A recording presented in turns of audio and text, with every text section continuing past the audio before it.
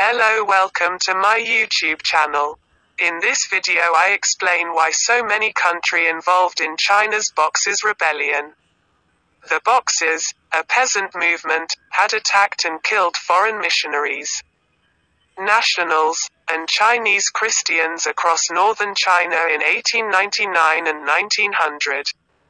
The Qing government and the Imperial Army supported the Boxers and, under the Manchu general Ronglu, besieged foreign diplomats and civilians taking refuge in the legation quarter in Beijing.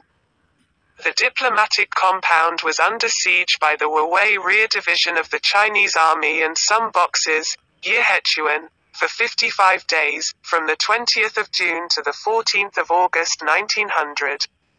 A total of 473 foreign civilians, 409 soldiers from 8 countries, and about 3,000 Chinese Christians took refuge in the legation quarter. 4. Under the command of the British Minister to China, Claude Maxwell MacDonald. The legation staff and security personnel defended the compound with small arms and one old muzzle-loaded cannon discovered and unearthed by Chinese Christians, who turned it over to the Allies.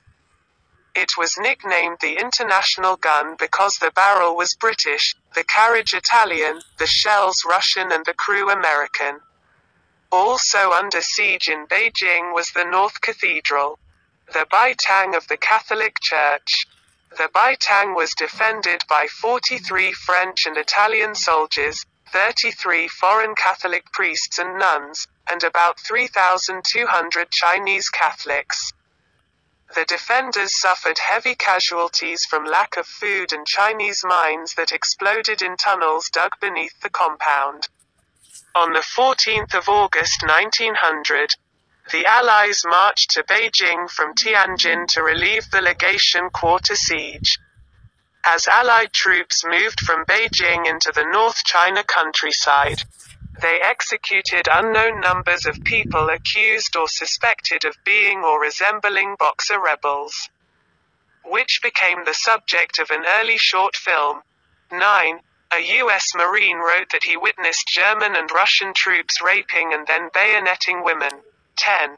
While the Allies were in Beijing, they looted the palaces, yamens, and government buildings, inflicting incalculable loss of cultural relics.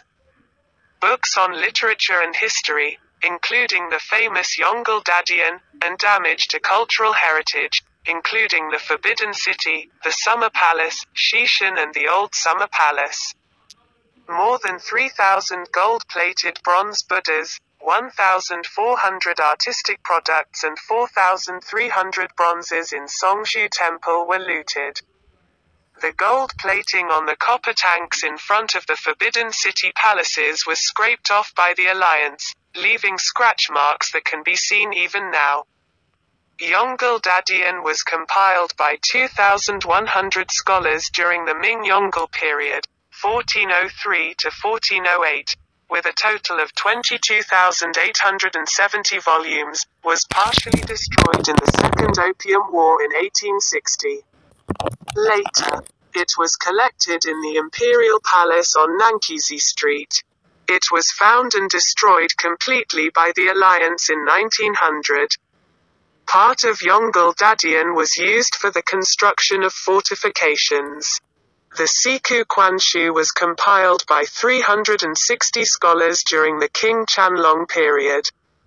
It collected 3,461 ancient books, totaling 79,309 volumes.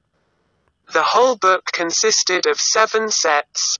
One set was destroyed in 1860 during the Arrow War.